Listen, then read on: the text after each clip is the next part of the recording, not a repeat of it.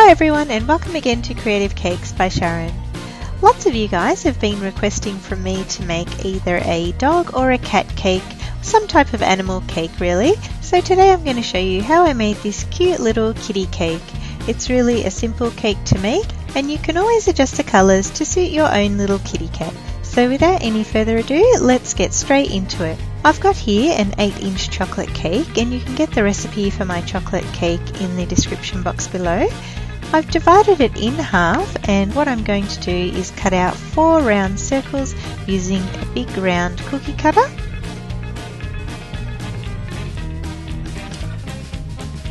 And with the excess cake, I'm just going to break it up into a bowl and reserve it for a little bit later when I'm going to use it again.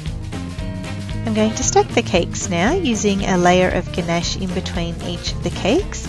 And with my third little round circle, I'm just going to trim off the top to make it nice and flat and finish off with the 4th layer of cake. Now that I've got my little tower of cakes, what I need to do is round off the top cake because this is the part that's going to be the top of the kitten's head. The next part of the cake that I need to carve is about halfway down, and I need to cut into the cake to kind of cut out a bit of a wedge so it forms the bottom of the head of the kitten as well as the top of the body.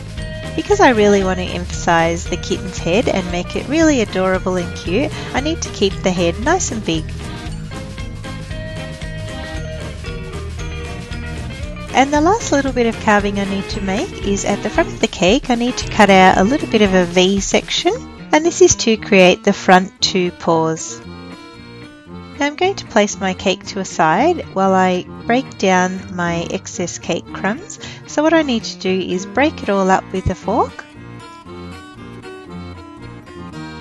And then I'm going to add some of my chocolate ganache to this cake crumbs and mix it until I've got a nice gooey mixture. You'll know when it's ready because it should all come together, and the ganache will make the cake crumbs nice and shiny and sticky, and it should hold itself together when you lift it up with the fork.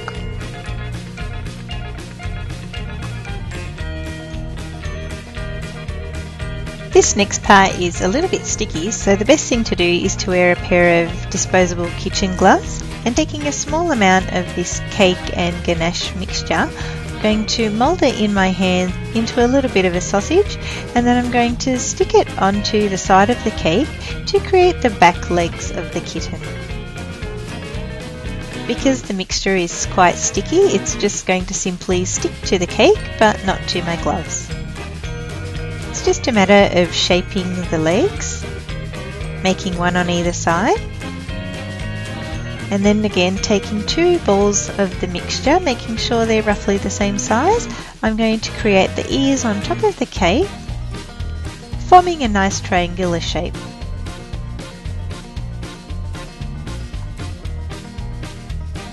Now I've turned the cake around and I'm going to create the tail, and again I'm just going to roll out a bit of a sausage and stick it to the back of the cake and give it a nice curl. Now all I need to do is cover the entire cake with my chocolate ganache, making sure the cake is entirely covered with ganache, getting into all the little grooves. You can see here from this side view that I've actually built up a little bit of a point for the front of the kitten's nose, just using a little bit of extra ganache. Now that the cake is covered in ganache, I've got another disposable glove on and a little bit of warm water and a paper towel. And what I'm going to do is dip my fingers into the water, dab off any excess water and rub over the ganache to create a nice smooth surface. It's a lot easier to do this with the glove on rather than using a spatula because there are so many little grooves in this cake that I need to get into, and really the only way to do it is by using my hand. Once I'm finished smoothing the cake, I need to pop it in the fridge for at least about half an hour until everything is nice and set. Once I remove the cake from the fridge, the ganache and the cake is firm to the touch, and I'm just going to transfer it onto my cake board. Now I've got here some grey fondant which I've rolled out to about 2 to 3 millimeters thick, and before I put it over the top of the cake I'm just going to brush the cake with a little bit of water using a pastry brush just to help the fondant stick nicely to the cake. Then it's just a matter of gently draping the fondant over the top of the entire cake and slowly working from the top down to smooth the fondant into all of the grooves, opening it out as I go and smoothing down right to the bottom. Make sure to press into all the crevices, especially around the neck and the feet, and trim off any of the excess fondant.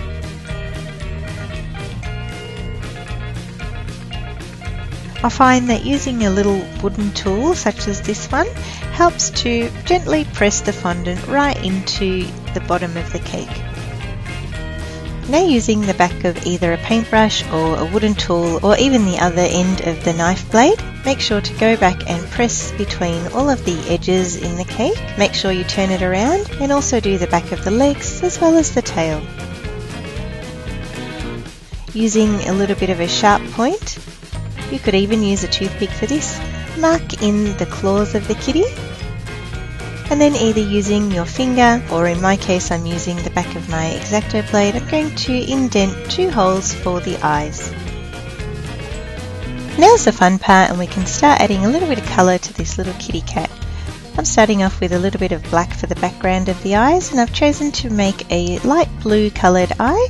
You can choose green or brown or whatever you feel like. Just add that over the black, as well as a black pupil and a little dot for the reflection in the eyes. Using a little bit of light pink, I'm going to create a little triangular nose and put the little triangles for the pinks of her ears.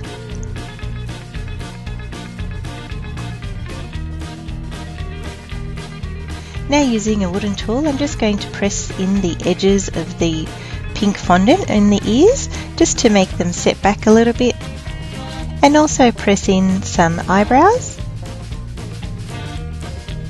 and also use my little round cutter to create her little mouth. You might like to also poke a little piece of pink fondant right in the centre for a cheeky little tongue. Adding the last few details is quite easy, using a black edible marker to draw in some cute little eyelashes, as well as filling in the lines for the claws. I've also rolled some very thin pieces of black fondant to fill into the eyebrows and frame her ears.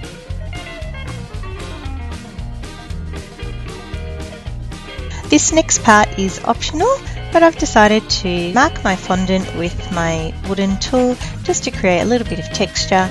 You don't really have to do it, but it just adds yet another dimension to the cake. And finally, I'm putting the collar on my little kitty.